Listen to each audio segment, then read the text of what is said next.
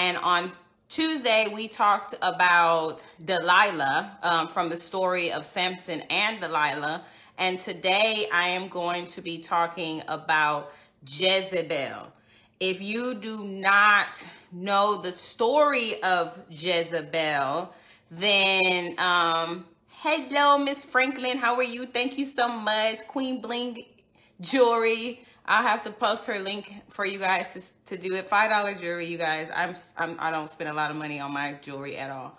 But I'm talking about Jezebel tonight, and I hope and pray that everyone that hears this message tonight, that you are convicted on some things in your heart, especially wives and some of my single ladies too. I'll be talking about some things about you guys too.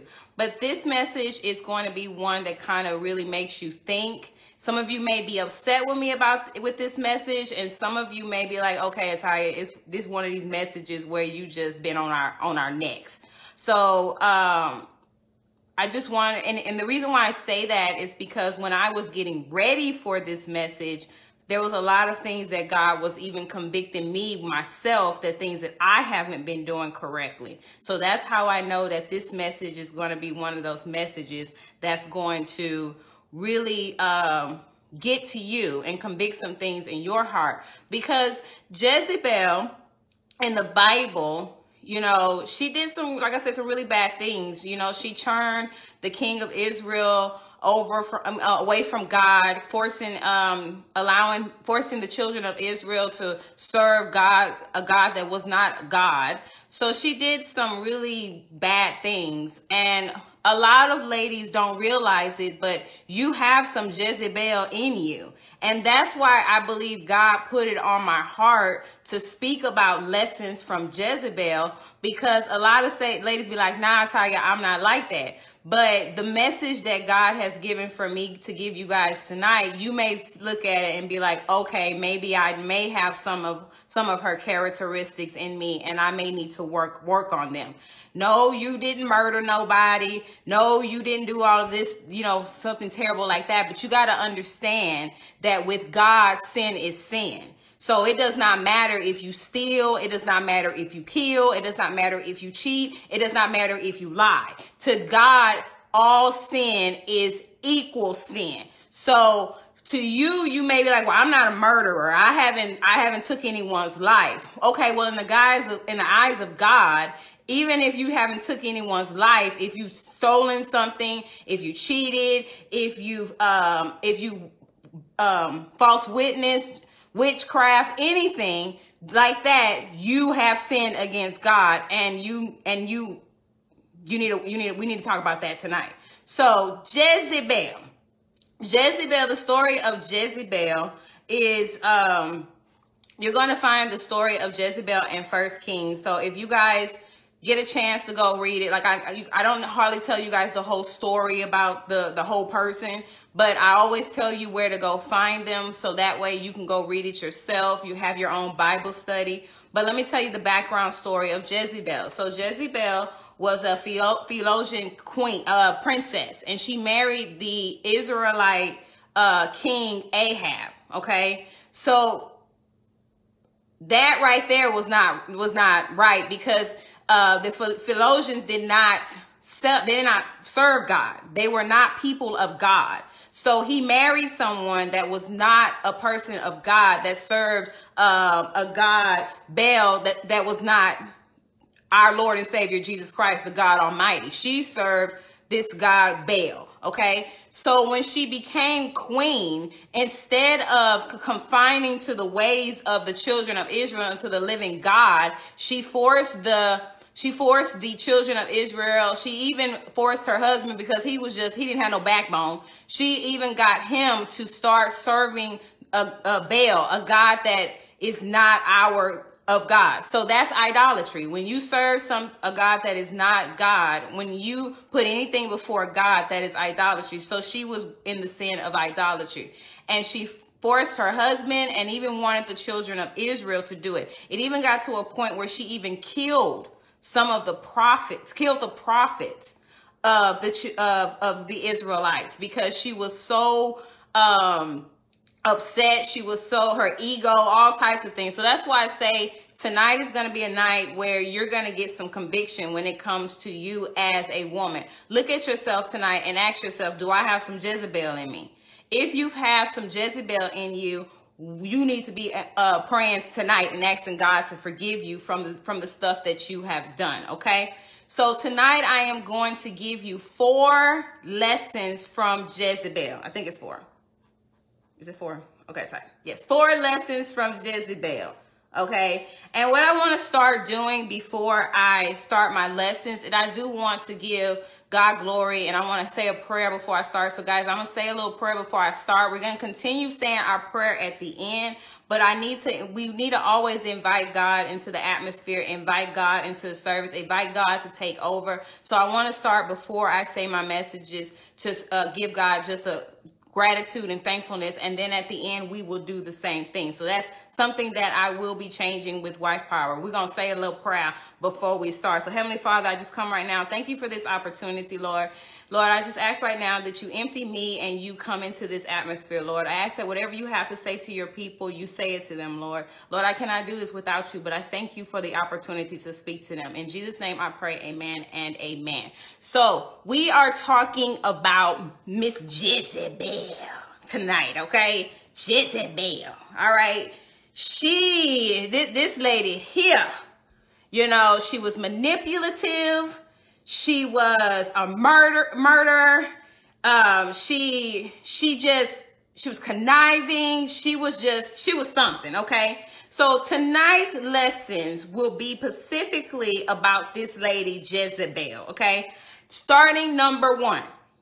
Your number 1 lesson from Jezebel is beware of the sin of idolatry.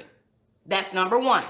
Beware of the sin of idolatry.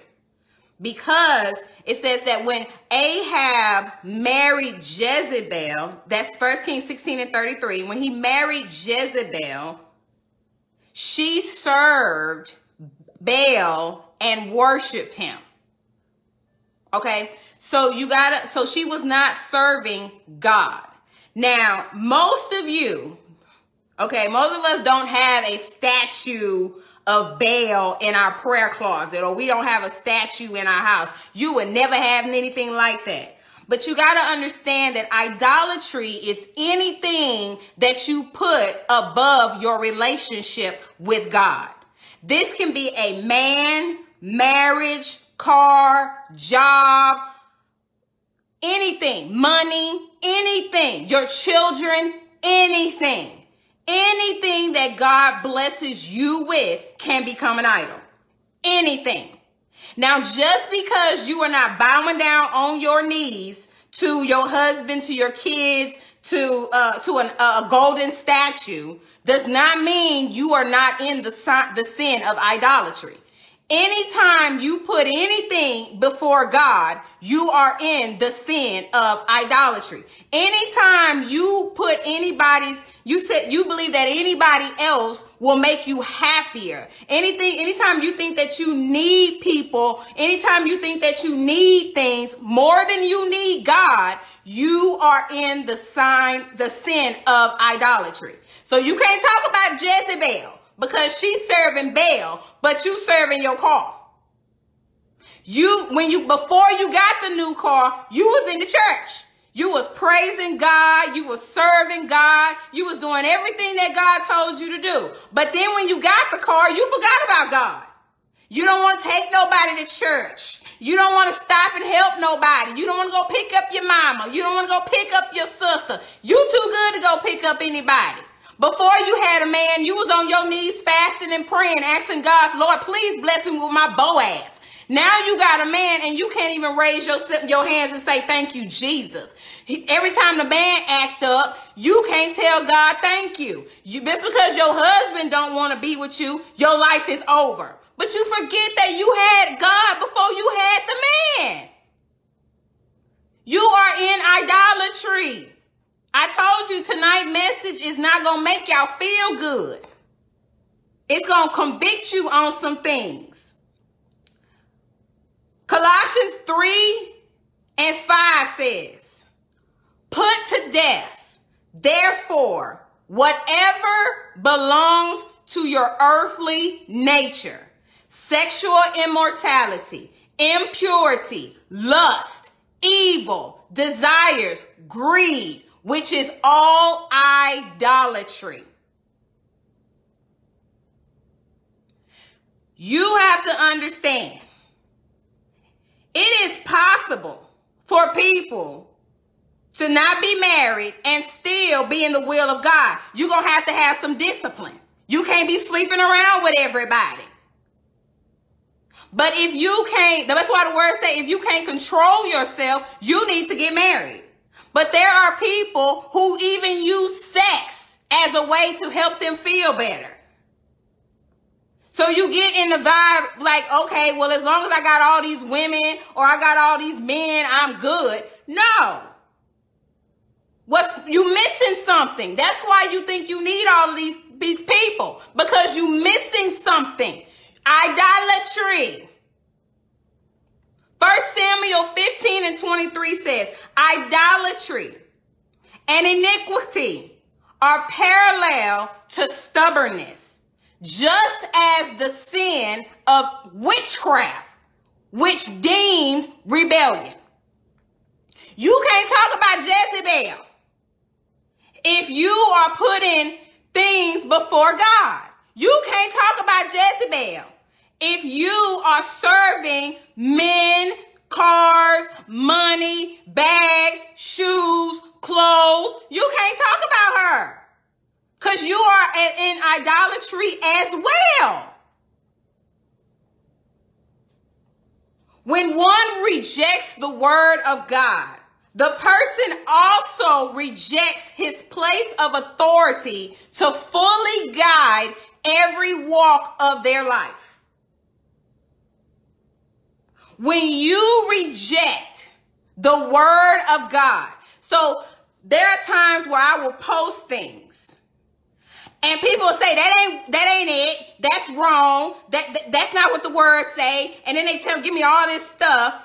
But at the end of the day, the word is truth. So you can reject it if you want to, but you are also rejecting God's place of authority in your life. And the Bible says that rebellion is the same as witchcraft.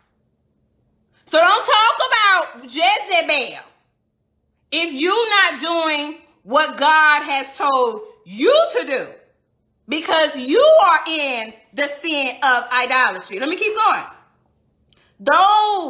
There are women, and y'all see me post it earlier. I'm going to pull it up because I was talking about single ladies you're not even married, but you already are in idolatry of marriage. And you pray every day asking God to send you a man. You done fasted, you done prayed, you be on every hotline, prayer call, the bishop call you there. You doing everything for God to get you a man. But what about God? Why don't you just do it because you love God? Why don't you get on your knees and thank him because he's God? Not because he's going to give you a man, but because he's God. Because if you don't get on your knees before you have the man, when God give you the man, you going to forget about him.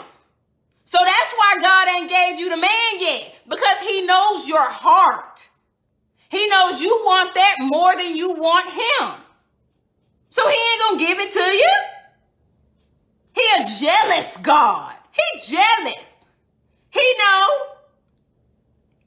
the signs of a single woman that is in idolatry. You lose your enjoyment of life. You ain't got no friends. You don't go nowhere. You don't do nothing. You just say, Lord, I don't have no life until you give me my Boaz.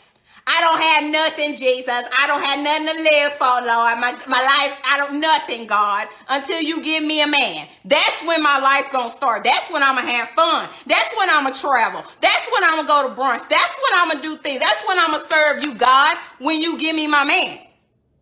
Your relationship revolves around God. Revolves around your relationship with God revolves around the man. Like I told you, a lot of ladies, they be on the prayer call. They be on everything. I mean, they are on point when it comes to God. But as long as God gives them what they want.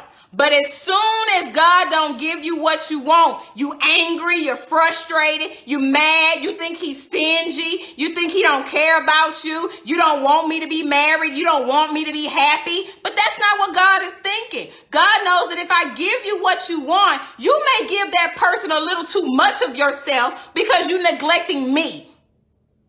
And I need to make sure that you know me before I give you somebody else. Because when you get in a marriage, trust me, you're going to need God. You're going to need him. And if you don't have him, you're going to find him real quick when you get in one. So all my single ladies, stop worrying about a Boaz and get you on your knees and learn how to pray. Learn how to fast. Learn how to cry out to God. Learn how to get on your knees. Learn how to find your worship stuff. That's because you're going to need that in a marriage. Stop worrying about the man. You get disappointed every time the man don't. There's some ladies, but every time they get in a relationship with somebody, if he don't propose, they angry. Lord, I thought he was the one. I thought you was going to give me. I thought he was the one for me, Lord. You bitter, you mad. And Lord, that's not him. You too desperate. You too desperate, child. I got something for you, but you won't slow down. You won't come to me first. You won't pray with me. You won't spend time with me so I can send you to the right person. See, Ruth was sent to Boaz. Okay? Boaz, you got to understand, stop chasing men and be found. Let the man find you. Stop chasing them. But if you're so desperate to be in a marriage, you will chase. You'll be out of whack. You'll forget the word of God, what it says. He who finds a wife finds a good thing and finds favor in the Lord. He who finds a wife finds a wife. So if you are out of whack with your relationship with God, ladies, single ladies, if you're not serving God like you're supposed to, if you're not strong with God, you're going to be desperate to find completion inside of a man. You're going to think, well, if I got a man, if I get a man, I'm going to be okay. But that's wrong. I'm here to tell you that is wrong. Your faith, your trust, your everything needs to be in God, not a man. Let's keep going. It is all about your heart, ladies. All about your heart. Women that are married and single ladies, it's about your heart. You can't see inside your heart, but God can. Your husband can't see inside your heart, but God can. The pastor, they can't see that. They don't have an x-ray to your heart. God does. And God is a God that looks at her heart. Is your heart leaning towards something else other than God? Ask yourself this. Is my heart leaning towards something else other than God? Am I seeking every day to get God, to get closer to God, to understand what God's purpose is in my life? Or am I steady asking God every day for a man? Or money? Or success? Or businesses? Or am I asking God for him? The Bible says, seek ye first the kingdom of God. And then think everything will be added on to you. But you got to seek God first. Many of you want the prizes first. You want to go out there, find a man, and bring him to God and say, Lord, this is who I want. Fix him. And that ain't how it works.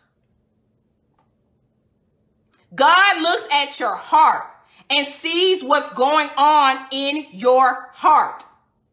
Even when outward activities may not point to obvious idolatry. And I said that earlier. Many of you will be like, I tell you, I'm not in idolatry. I don't be serving no other gods. If there's any reason, I'm going to give you a sign of idolatry. Before you got married, you was going to church.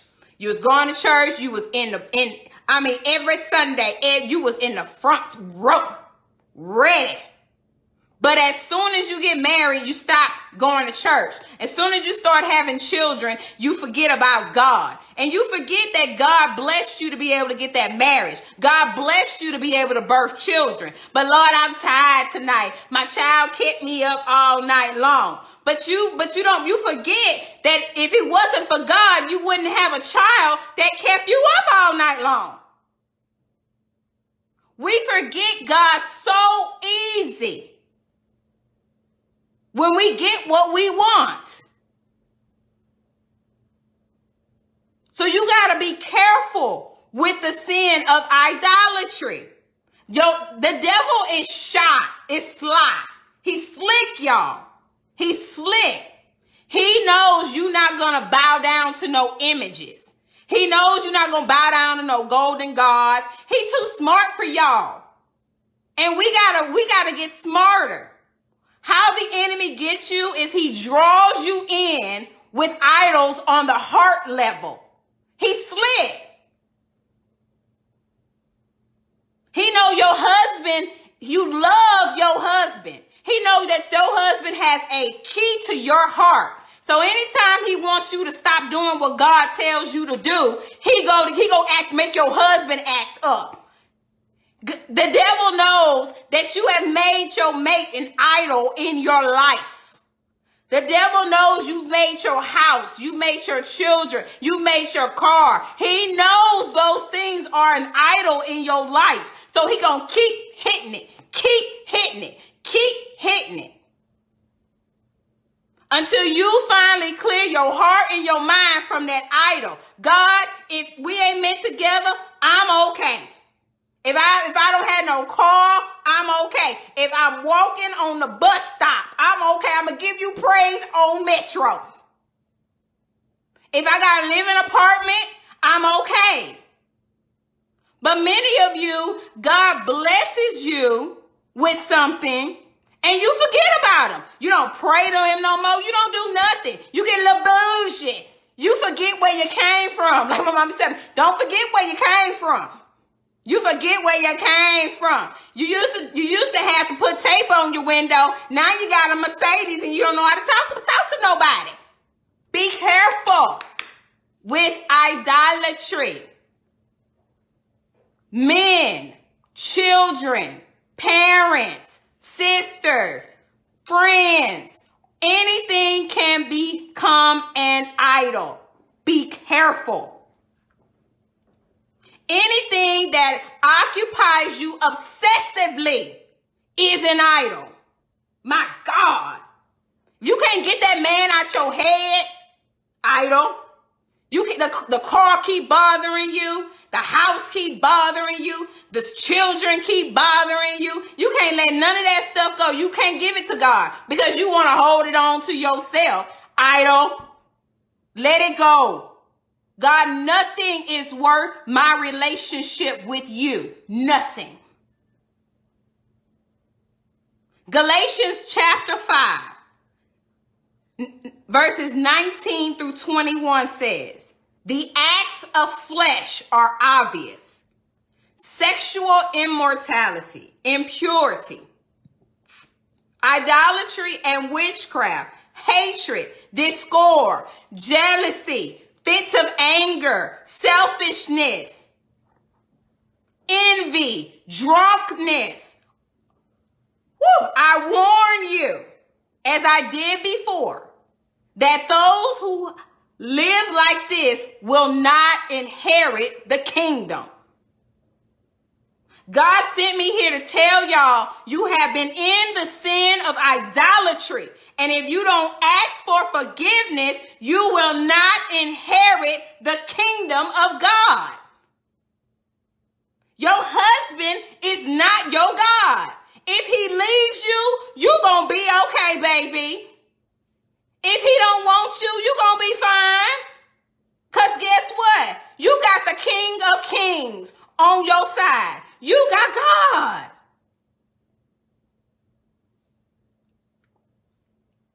So be very careful with idolatry. Be careful. If your car ain't right, man, I had to teach myself that if I go outside and the car don't want to start, okay. if the children don't want to be right, okay. I had to teach myself these things because I was making these things more. I couldn't even read my Bible right. I couldn't even spend time with God right. Have you ever been trying to spend time with God and then the devil keep reminding you of all the problems that's going on and the car messing up, your husband ain't treating you right, the children in trouble, all these things in your head, and you can't focus on your time with God? Idolatry. Lord, I need you to clear my mind from these things. These are not worth my relationship with you. I need it to go. Because understand this, the devil is slick. Like I said earlier, he will try to speed you up or he'll try to slow you down. He'll try to put all these thoughts, all this craziness in your head, and you got to go to God and say, Lord, I need you to give me your peace. Lord, I need you to just convict my mind, my thoughts, Lord. I need you to come in, and the devil messing with me again. You need to go get him. Get him out my way. I'm trying to spend some time with you, Lord. And trust me, God will come. Number 2, told y'all, do not use your good qualities for evil. We talking about Jezebel. Y'all probably said, Ty, I ain't no Jezebel. Let's keep going. Do not use your good qualities for evil. So when you look at Jezebel, we always talk about her, what she did wrong. But you got to also understand that Jezebel had good qualities. She just used them for evil. She had qualities. Just like a lot of us have great qualities. We're leaders. We're assertive. We have some really great qualities, but we use them for evil. We're smart, but instead of using our intelligence to help people, we're using them to manipulate people. She had leadership qualities, but she used them to control her husband. How many of you ladies, you're dominant, you're alpha females, but when you don't know how to back off when it comes to your husband. You try to control him. Well, this what I want. This what I want to do. That's what Jezebel, she was a queen. She had leaders. She was a queen. But instead of her submitting with her husband and serving the great I am, she decided that she was going to use her skills to force the people to serve her God, to do what she wanted them to do. Listen to me, wives. She didn't like what they was doing. You gonna do what I want you to do. I don't like the stuff that you're doing. So you gonna do what I want you to do. And if you don't do what I want you to do, that's a problem. You get so angry because you don't get what you want. You start doing ungodly things. Your pride sets in. You start trying to control. You start trying to manipulate. You start trying to lie. You start trying to do all these crazy things because your ego is messed up. You bruised. You're angry. How dare he? This is what I want. He not doing what I want him to do. He not being who I want him to be. That's the problem. That's the problem. Because the enemy knows what you're good at. The devil knows what we're good at. He knows our gifts. He knows what you're good at. But his goal is to twist it. So you won't use it for good. You'll use it for bad. If you're the type of woman, see, I can talk. I know how to talk. But the Bible says life and death is in the power of the tongue. So as with my mouth, I can either bring life to people or I can chop you down with it. I can either do godly things with it or I can do evil with it. You have a choice. So many women degrade their husbands so much that your husband don't feel like a man anymore. Yeah, Ahab had no backbone, but Jezebel didn't help either. Jezebel didn't help either with Ahab not having no backbone. She took advantage of the fact that she had a weak-minded husband. Oh, he weak. I can do whatever I want. He ain't gonna tell me what to do. I can do whatever I want. I wear the pants in this house. He ain't gonna tell me. The kids gonna do whatever they want to do. He ain't gonna tell me what's gonna go down in this house. And when your husband try to step up and say anything, you chop him down.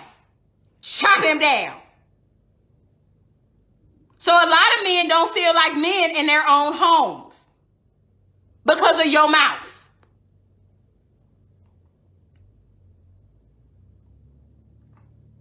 First Peter 4:10. Each of you should use whatever gift you have received to serve others as faithful stewards of God's grace in its various forms.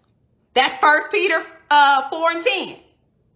Now, Ephesians 4:29 says, do not let any unwholesome talk come out of your mouth, but only what is helpful for building others up according to their needs, that it may benefit those who listen.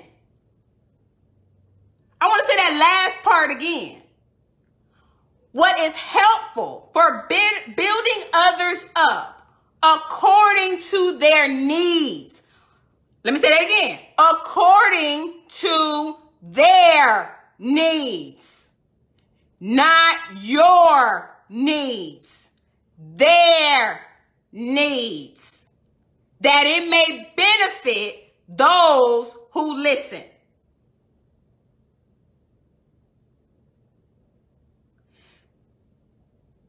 It's important to understand in a marriage what your spouse needs. If you are prideful, if you are the type of woman that don't want to listen, the Bible says that a good wife is a crown to her husband's head, but a bad one is it's like rotten to his bones. You break him down. You break him down with your words. Some of them already was broken down when you married them. And then here you come just breaking them down even more. Just breaking him down. He don't have just every time you come at him, you like this. You just at him. Just come on. Like, yeah. Like you don't know how to fight right. You like Jezebel. You don't even know how to fight right. Somebody tell you no, you gonna cut them up. Somebody hurt you, you gonna do something to them. Proverbs 14:1. Proverbs 14:1. The wise woman builds her house, but with her own hands, the foolish one tears it down. Does it say the wise husband builds his house, but with his own hands, foolish hands, tears it down? No, it does not say that. It says the wise woman builds her house. So ladies, you build your house. If he acting up, set boundaries. It ain't going down in that. As for me and my house, sir, we serving the Lord. If you don't like what's going down here, peace and grease. But for us in this home, it ain't going down like that. Many of us are scared Christians. The devil got you scared. The devil got you too scared to stand up for yourself. You too scared to pray. You too scared to read your Bible. You too scared to turn on a worship song because you're afraid your husband is going to get mad. Tell that demon where it can go. And I'm not talking about your man. I'm talking about the thing that a rebellious spirit in him that does not want you to serve God in your house. Tell it can go somewhere and you serve God in your house. You set the tone in your home. You show your children what it's like to serve God, even in hell. Even with all hell breaking loose around you, you show your kids that you can still get on your knees and lift your hands and call on the name of Jesus. But if you in there arguing with him, fighting with him, doing all this crazy stuff with him, you look like him.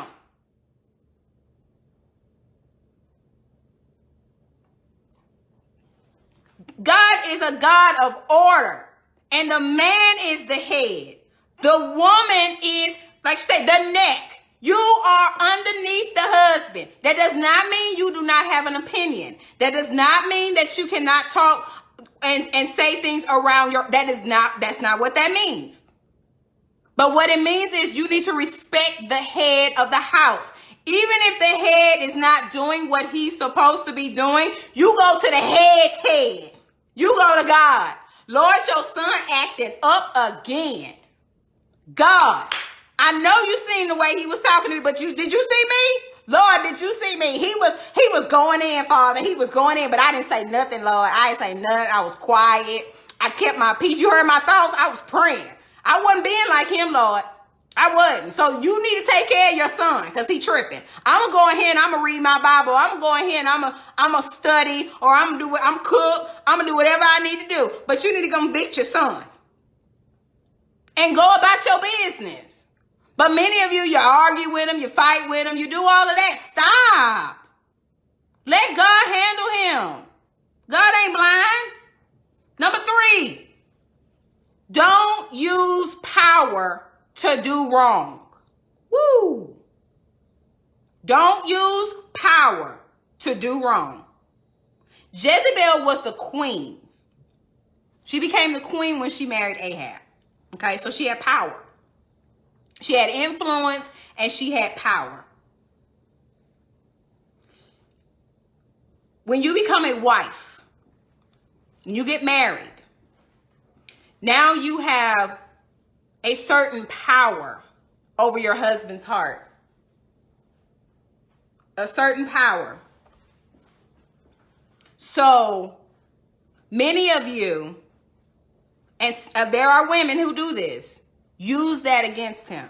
Well, I know he loved me. He ain't going nowhere, so I can act any kind of way. He ain't gonna leave me. I can treat him any kind of way. I can keep I can keep talking about him. I can keep degrading him. He loved me. He not going nowhere. You don't think God see? Just like your husband is held accountable for how he treats you, you're held accountable for how you treat him. Just like God watches how he handles his power, God is also watching how you handle yours as well. When the king wanted the vineyard, Jezebel was so daggum, she wanted it. She was like, you know what? Okay. So what did she do? She did terrible things in order to get it. Okay. She was told no from this man. She wanted his vineyard. And they was told no. Which, like a lot of ladies today, you want something and your man tell you no. Or you want something from God and God tells you no. Let me go deeper. You want something from God and God say, not right now. Wait. You get all angry. What do you mean wait? I think I deserve it right now. I should have been married.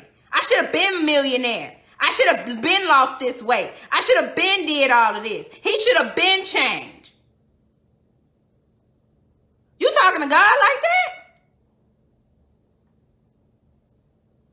You going to God like that? No.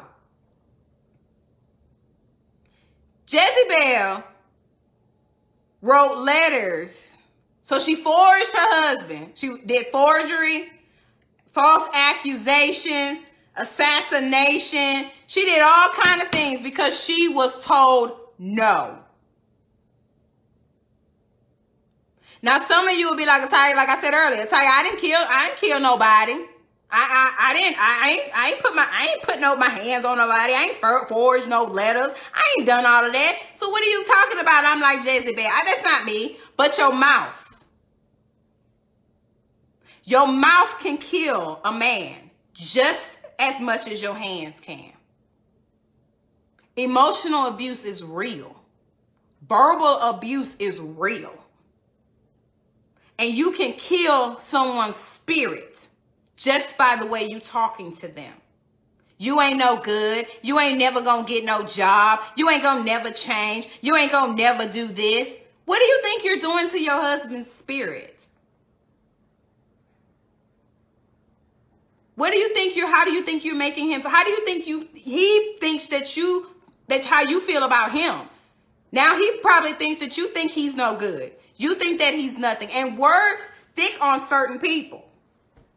A lot of people do not know how to shake words. So you got to understand, life and death is in the power of your tongue. It's in your tongue. What you say. I did a segment a while back. Watch your mouth. Watch what you say to your husband. Because you can be tearing him down. And you think, Ataya, I'm just telling him what he needs to do. Ataya, he need to get better. There's some things he's slacking on. There's some things he's not doing. Who are you? There's some things you may be slacking on. There's some things you may not be doing. So how dare you keep pointing fingers when you could fix some things about yourself. See, but that's what idolatry does to a lot of people. It gets you so fixated on your husband, you're not paying attention to yourself. You're not paying attention to your pride. You're not paying attention to your lying. You're not paying attention to your manipulation. You're not paying attention to nothing that you're doing because you're so focused on him. Well, it's him. My marriage is messed up because of him. Marriage takes two people.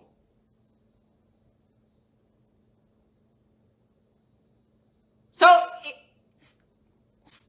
you can't point fingers. And that's what I told you. God looks at the heart. He does not look at what's on the outside. He looks at the heart. So you may think he's a terrible man because he's not doing what you want him to do. But God may see he's a beautiful man. His heart is amazing. He got a great heart, but he's just broken right now. Because he wasn't loved the right way. His people didn't treat him right. He just need a little love. He just need a lot, just all this. He just needs you to rub on him and make him feel good. He ain't never been felt before. He ain't never been touched before. He ain't never been really loved before. But instead of you seeing that, you keep picking at him. You ain't nothing. You don't want to talk to me. You don't want to be around me. Learn your man. Why is he like that? Go to God and say, Lord, there's something wrong with my husband. Can you help me? Can you give me the wisdom that I need to help your son? Can you give me the wisdom that I need to be the wife that you need me to be for him so I can help him step into his purpose?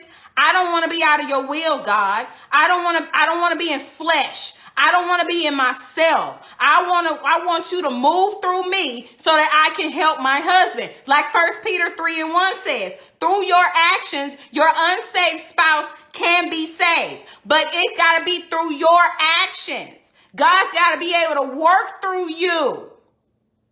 If you looking like the fool, he can't work through you. If you arguing, you prideful, you unforgiving, you doing all this stuff, why do you think God wants you to forgive him? So God can use you. He can't use you if you got all that unforgiveness on the inside of you. You got all that pride. God can't use you. So he needs you. You got to ask God to come in and clean all that out of you. So that way, God can create a new heart, new mind, new ears, new sight, new everything for you. So that way you can be the person that God needs you to be and you can do your assignment. Your marriage is your first ministry. But if you don't let God use you, how in the world are you going to ask God to give you the thousands and you can't even talk to the one?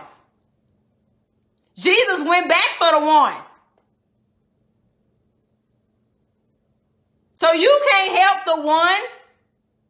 You want a whole ministry. You want a church. You want all this going on. You want everything. God bless my ministry. But you can't reach the one in your house. Chivalry starts at home.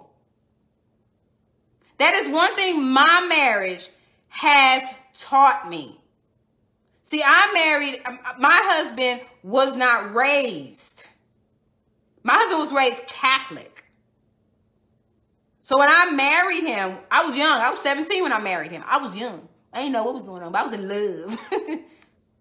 But when I married him, it took us, we struggled. We still somewhat have some struggles with it. But God, the thing is, I've moved out the way.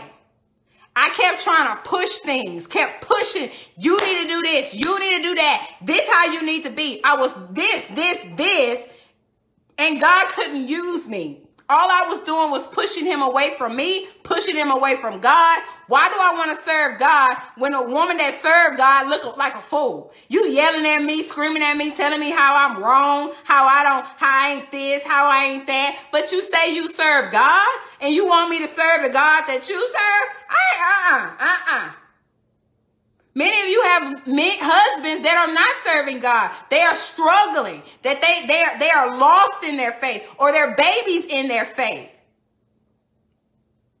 And God wants to help. God wants to move. God wants to work, but he can't do it because you all in the way. You like the Matrix. All in the way. Get out of God's way. Do what you're supposed to do. Show peace, show kindness, show self-control. Get you a life. Because this is how I know when a woman is in idolatry. I'm going to give y'all many times, ladies, when I talk to ladies, I can automatically tell if you're in idolatry because of how you speak about your husband compared to God. All ladies do it. Well, Taya, my husband doesn't do this. He doesn't do that. He doesn't spend time with me. He doesn't make me feel good. He doesn't do this. He doesn't do this. He doesn't do that. He doesn't do this. And the one thing I ask is, what do you do for yourself? What do you do for yourself? Do you have a relationship with God? Do you know that even if your husband doesn't want to talk to you, you can go talk to God? When you're so fixated on your husband completing you, when you're so fixated on the fact that if your husband doesn't talk to you or he's not around you or if he don't be around you, you're worthless, that's idolatry. If your man want to go outside and be with his friends, you go in the room and watch you a movie. If your husband want to go for a weekend with his homeboys and he don't never go out nowhere and he finally get a weekend to go fishing, let that man go fishing and you set up a nice appointment with you and your friends.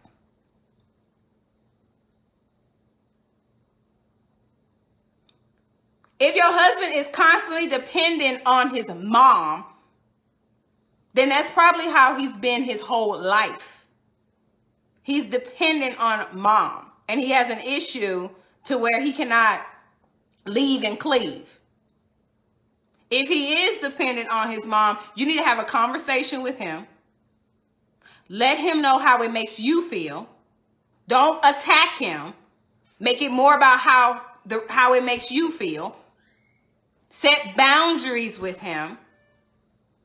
Set boundaries with the mother. Pray to God and move forward. But you got to have consequences behind your boundaries. Ladies, let me tell y'all all the time. Y'all can talk to your husband all day about boundaries. If you cheat on me again, I'm going to leave you. If you scream at me again, you're not finna scream at me. You're not finna treat me like this. But you ain't got no consequences behind it. You sound like if your 2-year-old throw themselves on the floor and you just sitting there looking at him instead of telling him to get up. If there's no consequences behind your boundaries, they're not going to believe that you respect yourself. They're going to keep cheating on you. They're going to keep talking to you crazy. They're going to keep doing all these things to you because you are not setting consequences behind your boundaries. If you tell that man, look, you cheat on me again, I'm going to leave you. You better soon as he show anything, my bags is at the door and I'm gone. That's a boundary with a consequence. Let me get back to Jezebel. Because I don't want to be, but let me get back to Jezebel. So, we're talking about that Jezebel used her power the wrong way. Now, I bet you tell you, I didn't know that, man, I didn't know I had a Jezebel spirit in me. That's why it's so important to know your word. That's why it's so important to know your word. 1 Peter 3:7 says, husbands, in the same way, because sometimes I be having some men watching me too. So let me talk to the men just for a couple of minutes. Husbands, in the same way, be considerate as you live with your wives and treat them with respect as the weaker partner, as heirs with you of the gracious gift of life, so that nothing will hinder your prayers. I'm going to say that last part again. Treat them with respect. Husbands, treat your wife with respect as the weaker partner and as heirs with you of the gracious gift of life, so that nothing will hinder your prayers. Now, this point was, do not use your power for wrong. So men, if you treating your wife any kind of way, your prayers hitting the ceiling, buddy. They hitting that ceiling. They ain't going nowhere. God don't hear you because you are treating your wife wrong. You're supposed to treat her with respect. She's the weaker partner. And I don't necessarily mean that means you a weak woman. Please don't take that out of context. It's just that he's the man, you the woman. If you're not treating your wife right, your prayers are hitting the ceiling. You are not going to be blessed because God gave you favor. He that finds a wife finds a good thing and finds favor in the Lord. But you're treating your favor like crap. And you wonder why you can't get a job.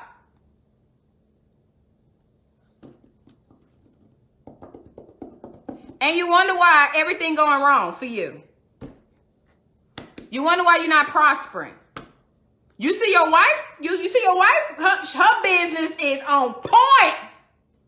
Or you see your wife, she getting her degree. You see your wife, she doing all these amazing things, but you can't even, every time you apply to people saying deny. Every time you trying to go get something, it's a problem. Y'all still prosper. Y'all still holding on because God gonna make sure that y'all not gonna hit the ground. But you are not going to prosper as well because, and then soon God will move you out the way if you continue doing what you do. When Samuel went and spoke to Saul, he had to tell Saul, you have been rejected as king because of your disobedience. Men, if you are disobedient, God will reject you as the head of the household. Move your butt on out the way. Ladies, you don't have to move nobody. God will move him for you. He'll make it so intense, he want to leave. You ain't got to do nothing but sit on your couch, cross your legs, go to work, get your pedicure, make sure you looking good. When he want to argue with you, I'm not going to argue with you. And keep it moving. It will make him uncomfortable because you're walking in the spirit. You're not walking in your flesh anymore. You're walking in the spirit. And the spirit tells us there is a time to speak and there's a time to be quiet. So everything you don't have to speak on. Let God do the talking for you. Let God do the walking for you. Next thing you know, you see your husband trouble. You see ladies, we know when something wrong with them. We know when something going on with them, but you can't really help them. But your job is to pray for them because right now God got him in something that you can't help him with. Sometimes God put people in situations that you can't help them out of. I'm sorry. When I was younger, if my brother was in trouble, I'm not finna do nothing to get myself in trouble. So ladies, y'all need to learn that when you see God dealing with your husband, when you see God putting some act right on him, move out the way. Because if not, you gonna get a whooping too. Move.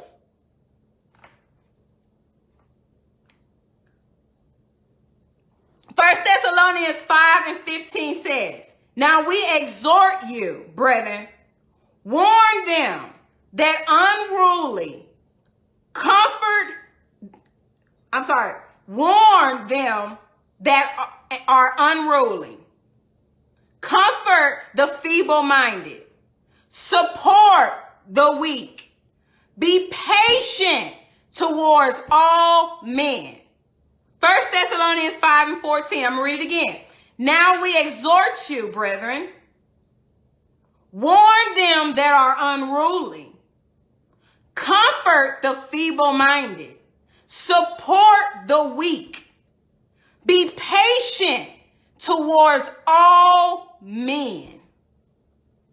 Did it say some men? Did it say just the men you like? It say be patient towards all. Patient. This point was, don't abuse your power. How are you treating people that can't do anything for you?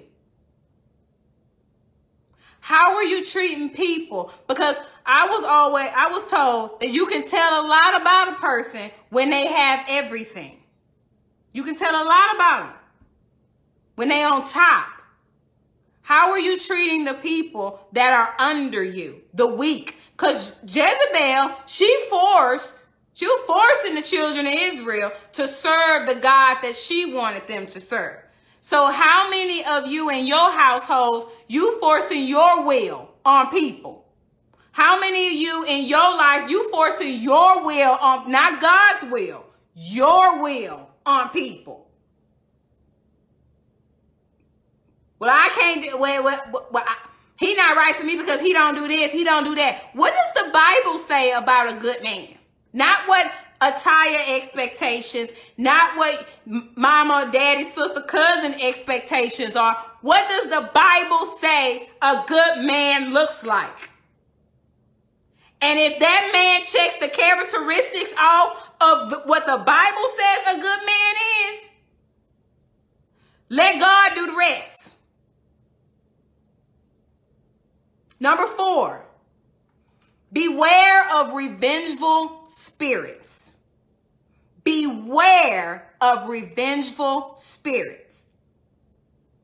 People become unreasonable when their egos are hurt, regardless if they are wrong or not. Let me say that again. People will become unreasonable when their egos get hurt, whether they are wrong or not. Some people, as soon as somebody messes your little ego, you just go off. As soon as somebody don't make you feel good, you go off. You may be even wrong. Know you're wrong, but don't care you're wrong. It's my way or the highway. Look at you. You can't be that way. Jezebel was enraged and threatened by God and his prophets. She was so threatened that she ordered the killing of the prophets of God. That was how threatened she was. She felt scorned because of the refusal of that man, of him not selling the vineyard to her, that she got him killed. That's how lethal Jezebel was when you hurt her. She didn't care who you was. She'll cut you in a minute. Cut you down. I don't care if you're a child of God. I'm going to cut you down. You hurt my feelings. You hurt me. So now I'm going to get back at you. I'm not going to forgive you. I'm not going to give you my love. I'm not going to sleep with you. I'm not going to do nothing with you. That's revenge. And I told you the devil is slick. He be just waiting. You just be going and going. And the devil just like, 1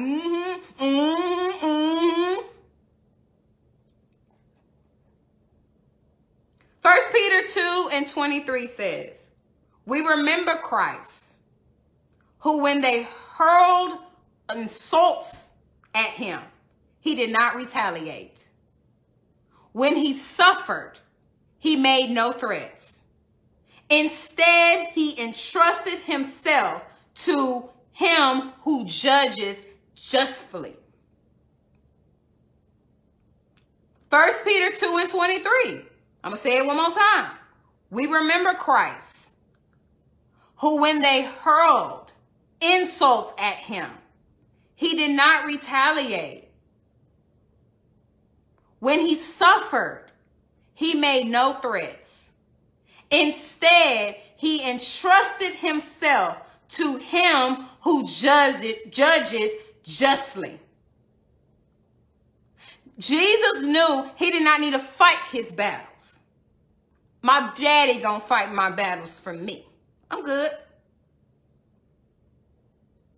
He knew that even though they were after him, they were saying all these things, he knew he didn't have to do anything. He didn't have to argue with them. He didn't have to tell people what he didn't have to tell. Even when Satan came in the desert and tried to get Jesus to turn the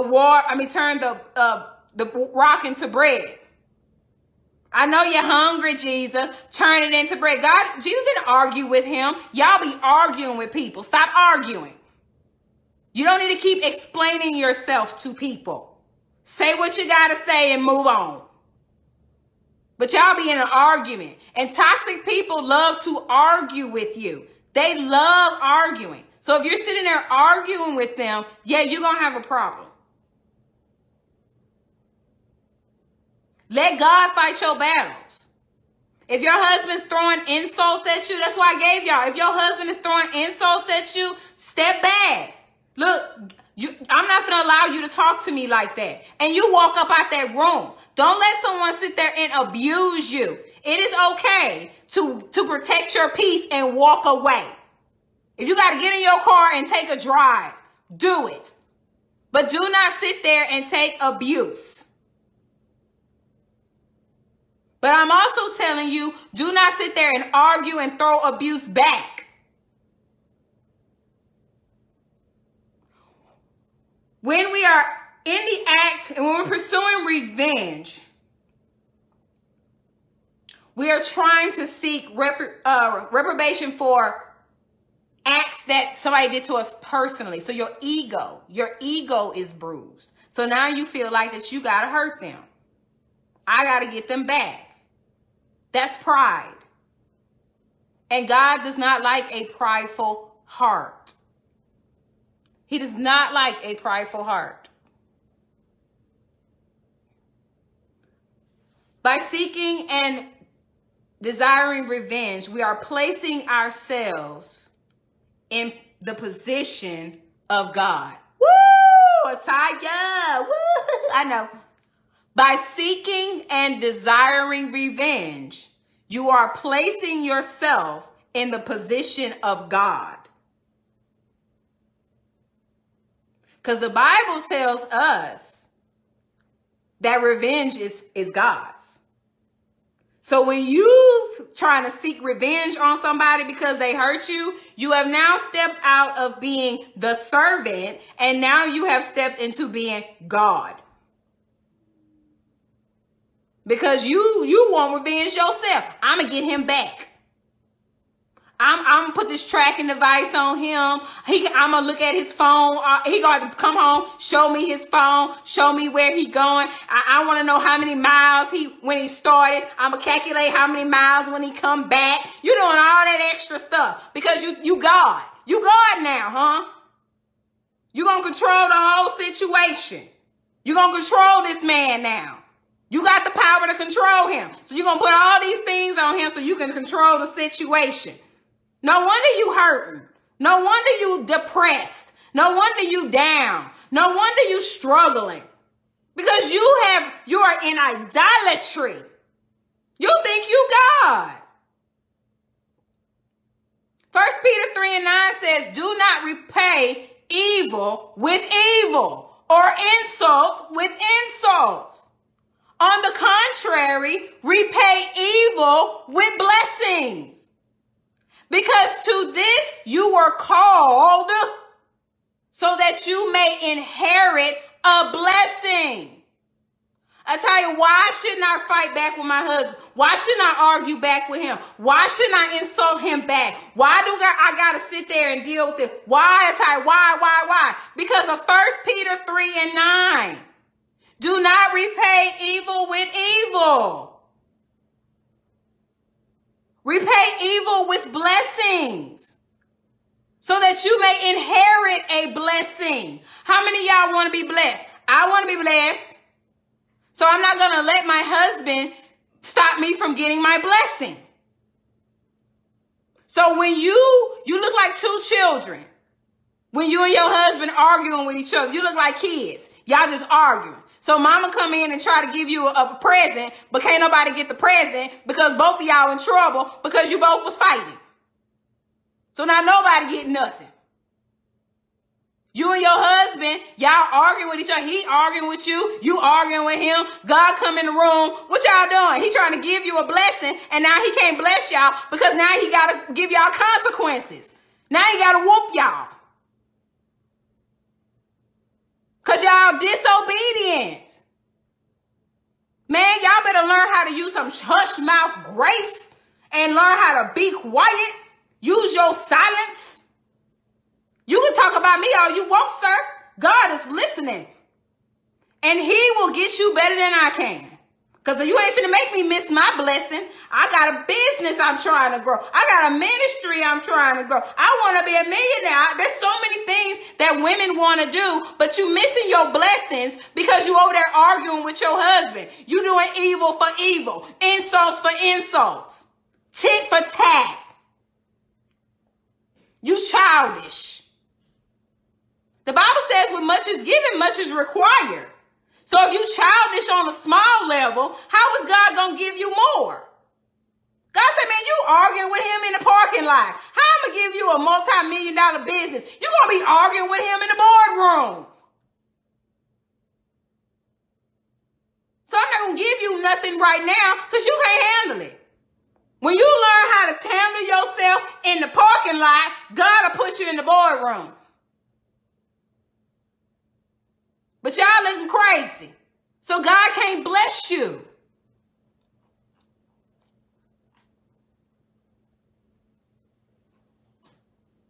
You need to understand that God sees everything. I think that was my last point. That's my last point. I have 4 points for y'all.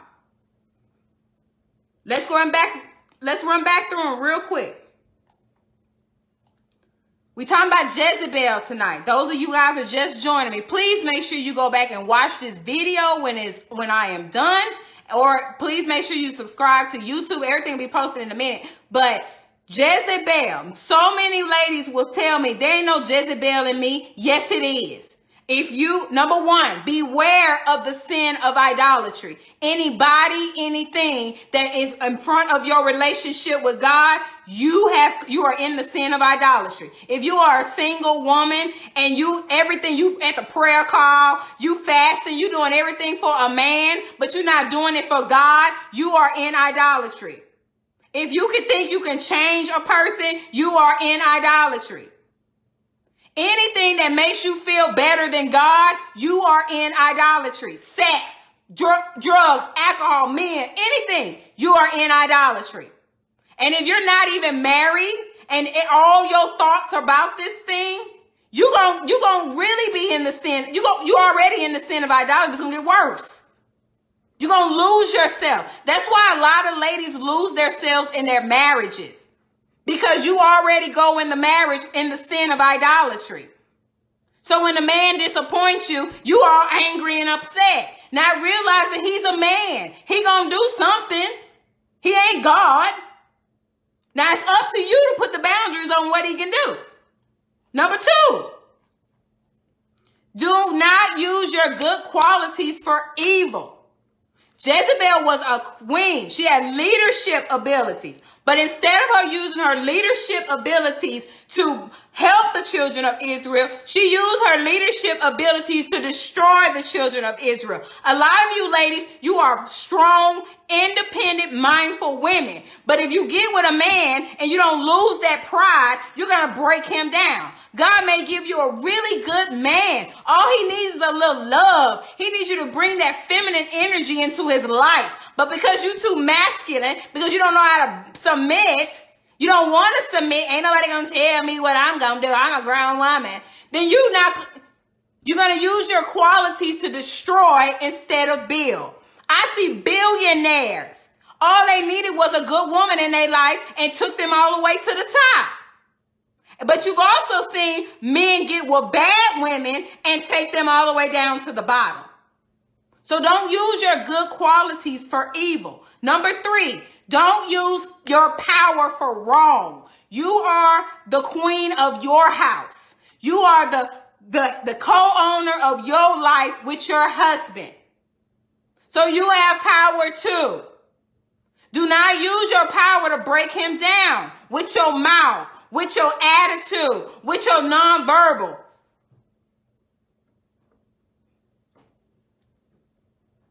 Y'all know how we do. Don't do that.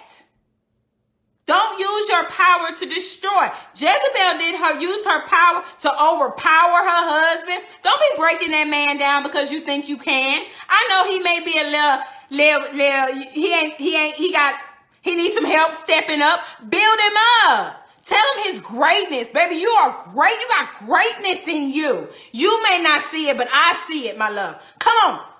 Let's build this life together. Let's build our businesses. Let's build our multi-millionaire. I know you can do it because I see it in you. Speak life. Don't use your power to break him down. Use your power to build him up. That's why you are his wife. You are a suitable helpmate for him. Number 4, and the last one was, be aware of revengeful spirits. Be aware. Be aware. That's one thing, something else the Holy Ghost. See, the story of Jezebel. When Elijah came to Jezebel, came and spoke a word to Ahab and told Ahab how they were going to die. How that Jezebel was, to be honest, when I read it, I was like, woo. They're going to be eaten by dogs. She's going to be eaten by dogs. That's how they say she was going to die. That was the prophecy, that she was going to be ripped apart by dogs. And that actually happened. Well, her body was. She died, but her body was. So you got to understand that when you treat people wrong, don't think you won't get what's coming to you. Don't think that God is not paying attention. And you may be pointing your fingers at your husband, but you doing wrong too. And God sees you're wrong. So that's why you're having trouble in your marriage. That's why you're so troubled. Ladies, you can be reading your Bible every day, going to church every day. You could be lifting your hands every day. You could be praying every day, but you still can be in the sin of idolatry. And that's what I need you guys to understand. Because this is one of the sins that you don't even know you're doing it. And that's why God put it on my heart to talk about this tonight. Because this is one of them sins that people don't know that they're doing it. And you are in hell in your marriage. You are in hell in your life. And you don't understand why. God, I'm doing everything you're telling me to do. But why am I still having to go through this? Well, ask yourself, are you committing the sin of idolatry? If you lost everything that you had right now, but Jesus, would you be okay? If you lost your house, if you lost your car, if your business fell apart, if your man decided to leave you, if your children just went AWOL and didn't want to be around you anymore, would you still be okay, or would you break down? Because your heart is in things. Your heart is in people. Your heart needs to be in God. If your heart is not in God, if somebody leaves you, you're going to feel less than. But somebody who knows that they got God on their side, if a man leave them, bye. That means you wasn't for me. That means God about to send me somebody else. You pick yourself up and you make yourself look good and you go back out there. But if you are in idolatry and you so focused on marriage, I gotta have that man, I gotta have a man, I gotta have a man. No, you don't. You do not have to have a man to be the bomb. Remember what I told you about Ruth? Remember when we talked about Ruth? Was Ruth at home waiting for Boaz? Was Ruth at the house saying, I'm going to get cute and wait for me a man to come rescue me? No. Ruth was working. Ruth was in the fields. Ruth was doing what she needed to do for her family. She was building. She was working. She was too busy. She wasn't waiting on no man. She was going out there and getting it herself. Then the Bible says that she just so happened to end up in Boaz's field. Ladies, if you're busy, if you're busy doing what God has told you to do, it just so happens you may end up in your Boaz field. But if you're so desperate for a man, you will take love from anybody. Anybody. And there are some married women that took love from anybody. They were they wanted a man more than a woman. I mean, more than God. Sorry about that. They wanted a man more than they wanted God. I put a list on Facebook today about don't get married if you're selfish. Don't get married if you got addiction. Don't get married if you got pride. Don't get married if you don't have a relationship with God. Blew our page all the way up because people were saying, well, when you get married, you know, my husband helped me with this. My husband helped me with that. Listen to what you guys are saying. My husband helped me with this. My husband helped me get healed. When I got married, I was able to do better. When I got married, it's pretty much like you're telling single women that when they get married, that's when their lives will start. That when they get married, that their husbands will help them to change. Their husbands will be their saviors. Their husbands will be their healers. And that's not true. It's God. You get healed by God first. You get a relationship with God first. If you got an addiction, if you got all those things, it's a narcissist has mental problems, have all these toxic behaviors and get with somebody. So many of you that's telling people that you're telling women it's okay to be with a narcissist. No. If they got all, and those were some major issues I put on that list. If you didn't see the list, go to Wife Power's page. But those were some big issues I put on that list. And if you don't want to work on those and you think that getting in a marriage is going to fix them, shame on you. Because then you're going to inflict all that pain and heartache on your mate. Now your mate is dealing with emotional abandonment because you didn't deal with your abandonment issues before you got married. You thought that getting married will fix it. It's not going to fix it. It's going to reveal it. Many of you thought if I marry him, he'll stop doing drugs. If I marry him, he'll stop drinking. If I marry him, he'll do this. If I give him a baby, he'll do this. You're not God. That is idolatry. So if you get married already in the sin of idolatry, now you are in the sin of idolatry in a marriage. You start losing yourself. You start letting him treat you any kind of way because you don't know who you are in God. A woman that knows who she is with God and walks boldly with her Father will not let you treat her any kind of way. I'm a king's king. I'm a king's kid. You're not going to treat me any kind of way. But those of you who don't know who you are, you'll let people walk all over you. Because he's your God. That man is your God. You can't set no boundaries because you've made the man your God. You can't let the house go. You made the house your God. If the car breaks down, you going crazy. You made the car your God. When your kids acting up, your kids won't call you. Your kids won't come see you because you made them your God.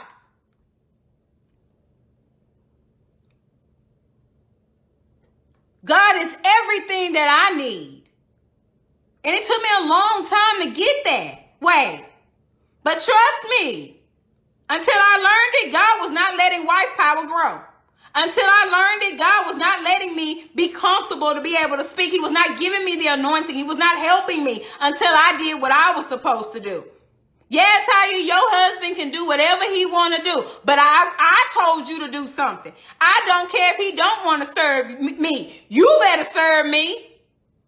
You better get up and do what I tell you to do. I will shut the whole world down on you. I'll shut him out on you, your kids out. Everybody will turn their back on you because I want you to do what I tell you to do.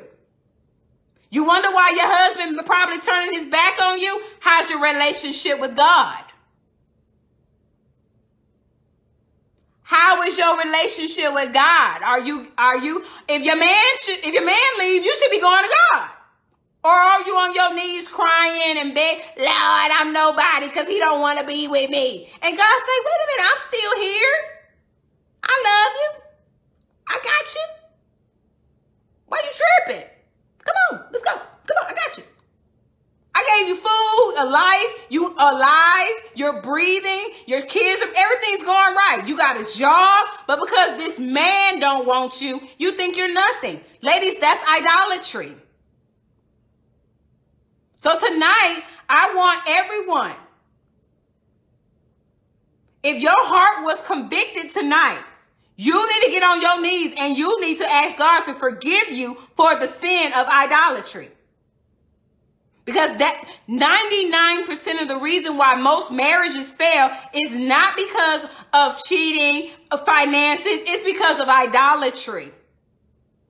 You put your money before God. You put your man before God. You put your children before God. You put your cars, your houses, everything before God. And God say, I'll shut it all down. You're going to come to me one way or another. So be careful.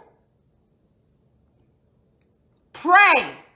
Tell God, forgive me. You've been praying, but you ain't been asking God to forgive you for your idolatry. You haven't asked God to forgive you for your revengeful spirit, your Jezebel spirit. Pray tonight, Lord, bless me. Lord, forgive me. I repent for me. Cleanse me of this Jezebel spirit. The spirit of revenge, the spirit of manipulation, the spirit of control, the spirit of trying to hurt people. I want to be more like you. Use me, oh Lord. That's what you guys need to do tonight. Give it to God. Let God be God. You be you. You be your cute self. You working too hard, baby. That's why you stressed out. You working too hard.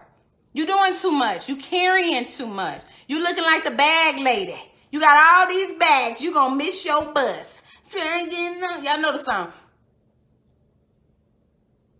So what I need you guys to do tonight is thank God for being a wonderful God, but repent for your sins so that God can go ahead and start doing what he's trying to do. Because you guys got to remember, you got to confess your sins. And sometimes you may be sinning and you don't even know you're doing. So today I brought to your attention idolatry. Revenge. I brought some things to your attention. So you need to get in your prayers and you need to tell God, Lord, cleanse me from this, oh Lord. I don't want nothing to stop me.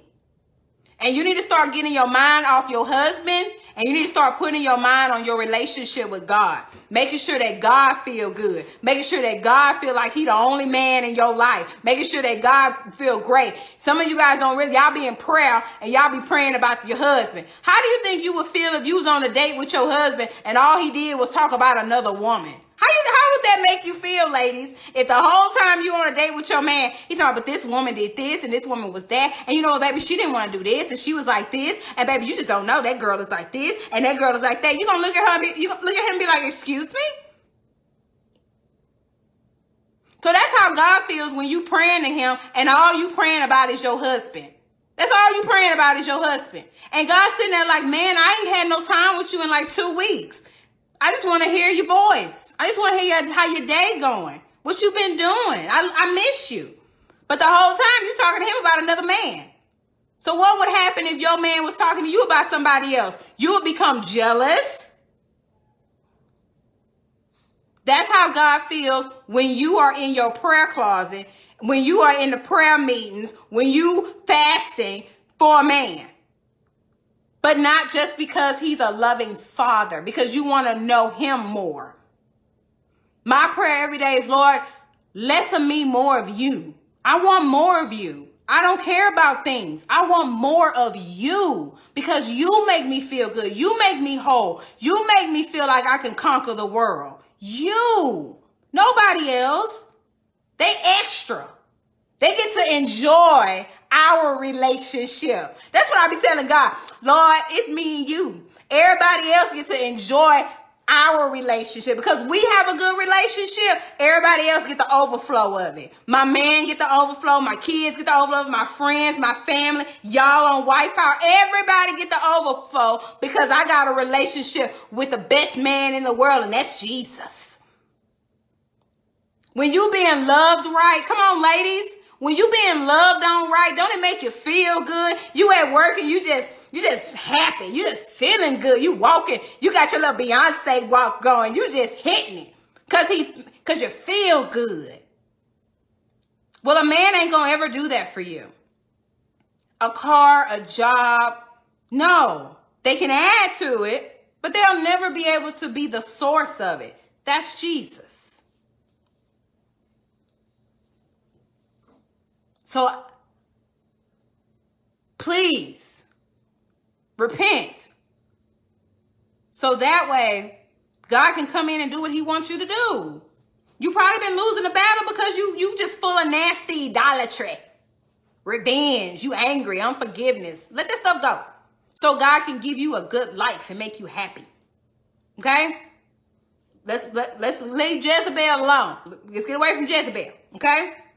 So that was Jezebel tonight, y'all. I pray that this was a blessing. Like I said, this was going to be one of those messages where, and I went over a little bit of my time, but I wanted to. I didn't care about this one. I wanted the Holy Ghost to take over because I knew that even when I was listening, when I was studying, and when I was looking at the scriptures, and I've been really enjoying this lesson with the ladies because I've been even learning some stuff myself.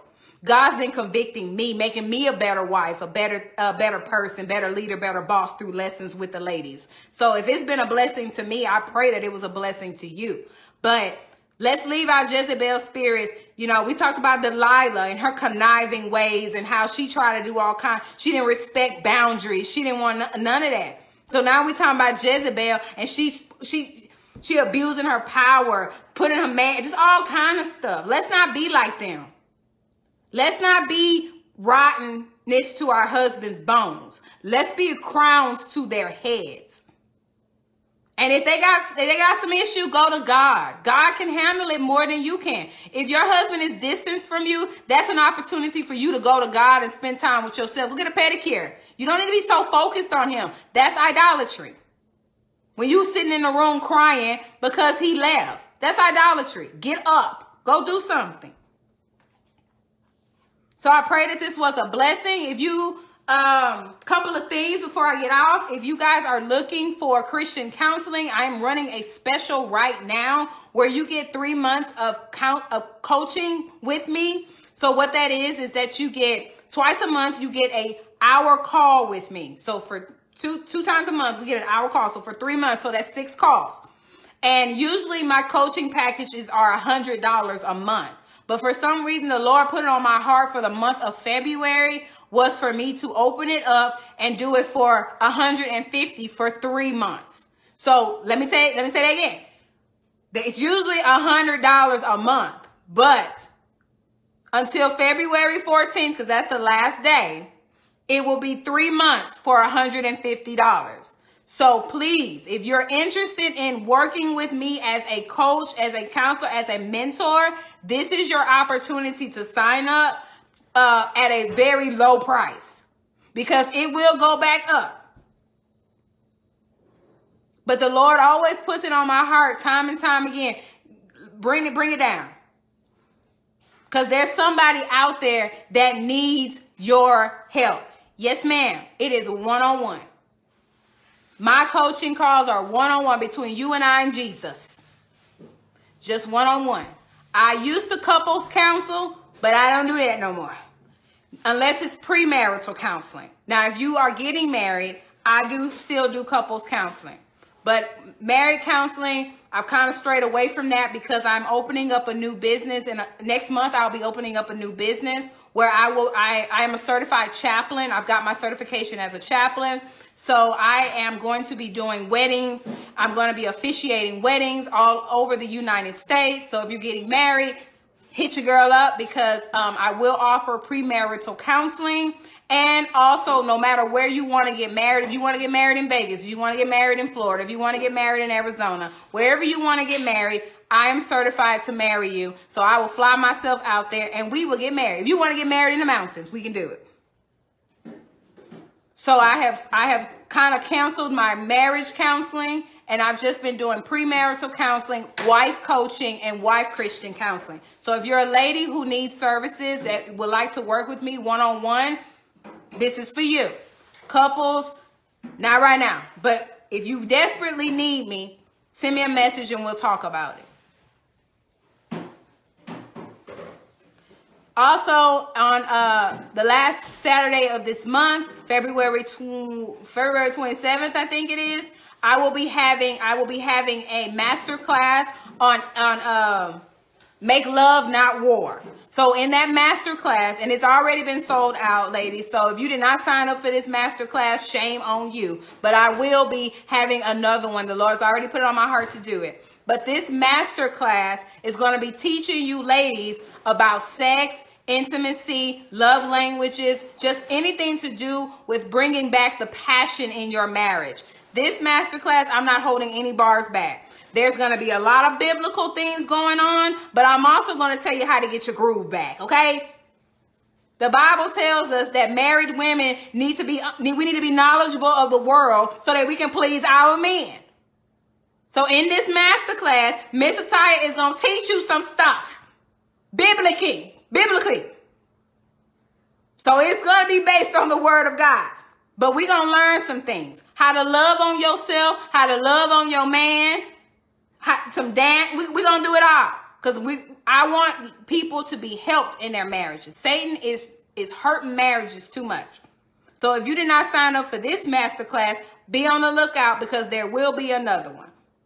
Love you guys. Thank y'all so much for the support of Wife Power. We reached 5,000 members in our group. We reached 55,000 on Wife Power page. Keep sharing it. Keep sharing the videos. Keep sharing the posts. Get the word out there because a lot of people are doing marriage wrong. A lot of ladies are hurting. They're struggling. They don't understand what's going on. But with the message of Wife Power, with the ministry that God has given me to put to this world, this will get out. Y'all may not like some of the things I tell you, but I promise you, it's in the word. Everything is being posted for you guys. I thank you guys so much, like I say, for the support. And I'm going to close us out with prayer. Heavenly Father, Lord, I just thank you. I thank you for this word, Lord. Lord, I thank you for the conviction that came with this word, Jesus. We don't know everything, God, but you know everything that we need, Father. And I thank you for the message that you gave me today to help the women, Lord. There's so many women that are struggling in their marriages, Father.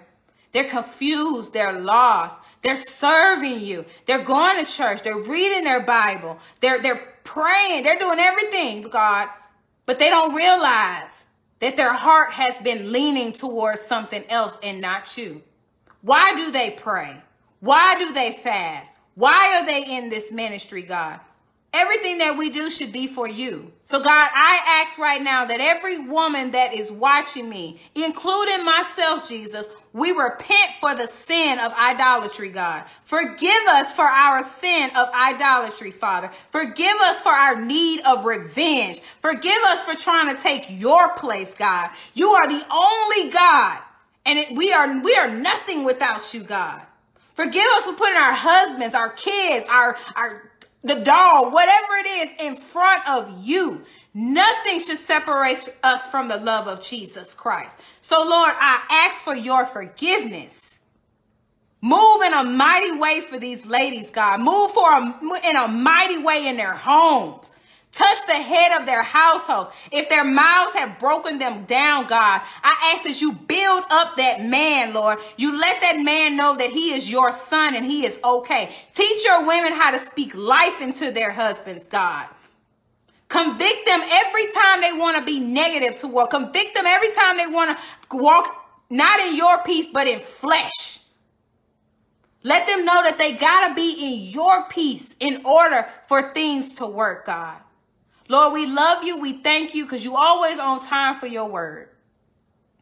We just thank you for being a wonderful Father, a merciful God. We thank you, Lord. We praise you. In all things I ask. In Jesus' name, amen, amen, and amen. Thank you, guys. Remember, this will be on YouTube later on, probably tomorrow, because I'm tired. But thank you guys so much. Appreciate you. Heavenly Father, I thank God, number one. Thank you guys. Continue sharing the message of wife power. If you guys need me, you know how to reach me. Thank you to all my moderators and admins of the page. You guys have been amazing. Just making sure that that page is growing. I need your help. Miss Ira, Laura, thank you guys. I love you guys. Thank y'all so much for helping me. I'll see you guys on Tuesday. We're going to be talking about Abigail. We're going to be talking about Miss Abigail on Tuesday. Yeah, we're going to be talking about Abigail. She was requested. And I said, you know what? I need to talk about her because there are a lot of women in her situation. So we're going to be talking about her on Tuesday, on Power Talk Tuesday. And on Power Talk Tuesday, I'm going to tell you guys who I'm going to talk about next Thursday. I'm not going to reveal it yet. But I'm going to talk about it next Thursday. I'm going to tell you on Tuesday. So Tuesday, we're going to be talking about Miss Abigail. So you guys have a wonderful weekend. Please be safe. If you are on the roads and you are especially in Texas, please be safe. Stay warm. Don't forget, say your prayers. Be mindful. Stay of sober mind. Your enemy is always trying to get you. Watch out. Love you guys with the love of Christ. Have a blessed rest of your night.